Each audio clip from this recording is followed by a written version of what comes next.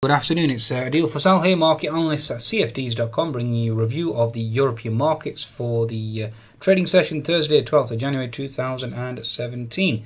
Please be sure to visit Trade Signals and market updates from leading providers at www.tradesignal.com. You can also download the app at the Google Play and the Apple App Store.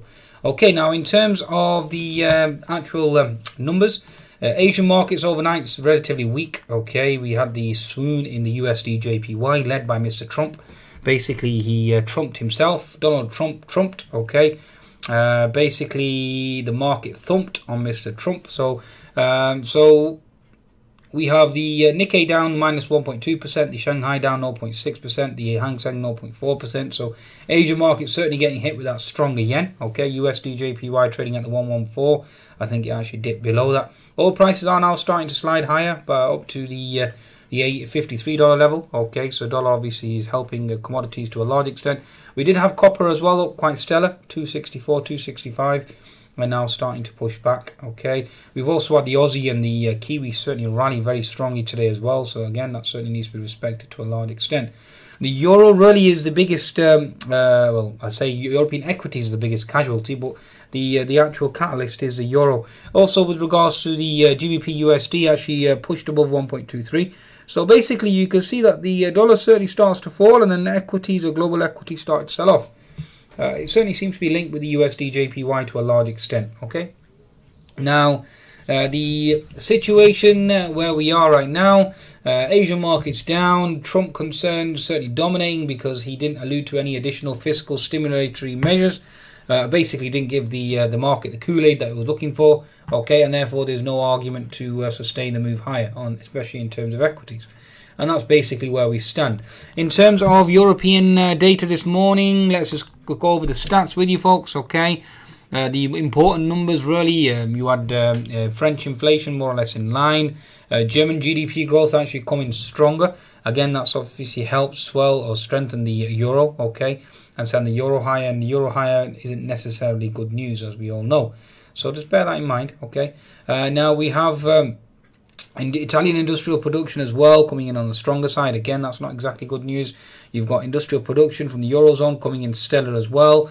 So basically indicating towards a more hawkish stance from the ECB. A hawkish stance from the ECB, as we all know, indicates a tapering, and therefore that's negative for equities because they no longer get the Kool-Aid. Okay, so everything is about that Kool-Aid. That's all it basically comes down to. In terms of US markets, we have a lot of activity around the 1:30 area.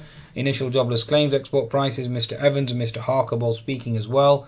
Should be interesting. Okay, should be very interesting. Okay, now let's go to the actual technical picture. Let's see exactly where we stand here. Okay, so key levels are certainly being respected thus far. The gap lower certainly has not closed, and there really is no catalyst at the moment for it to close. Okay, just bear that in mind. Now, you certainly have the euro trading up to the 1.0660 level, so again hurting European equities. You have the unfilled gap at 11,650 now, so just bear that in mind. We've obviously down at 70 to 80 points at the moment. Excuse me. Okay, so this is a situation with regards to the German DAX. If you go to the daily chart, certainly no real damage on the daily chart as of yet. Okay, a 60-minute chart certainly is of course a concern now because you've got the head for the head and shoulders. So just bear that in mind, okay? So we could certainly reverse here and start to sell off. So again, just be mindful of that, okay?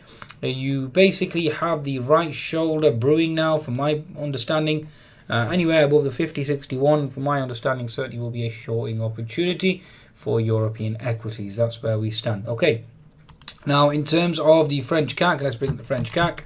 French CAC certainly has been weak regardless, okay, although the chart itself on the daily certainly is starting to claw back. Okay, coming into gap fill resistance now on the 60-minute chart. You'll be able to see it clearly on the 10-minute chart. You're certainly into gap fill resistance and therefore looking for risk aversion. Certainly have held that pivot low at 4,850. Again, on the 60-minute chart is crucial, that support zone. That support zone certainly has held. And again, same type of scenario here. You have the left shoulder.